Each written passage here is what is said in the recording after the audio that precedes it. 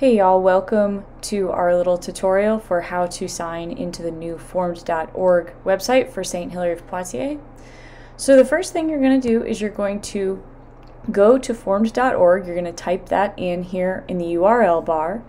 It will take you to this page.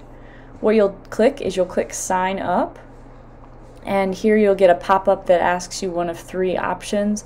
You're going to hit the middle option, sign up as a parishioner. And from here it'll take you to this new account creation page where you're going to type in St. Hilary of Poitiers, and it usually comes up, and it comes up with our address. You'll hit next. It'll take you to the next part where you'll put in your name and your email address. And from there, when you hit sign up, you'll receive an email that you'll click through. It'll bring you back to this website to finish your account creation. And that's how you get into the new forms.org website. Please let us know if you have any further questions or need any help doing this on your computer at home.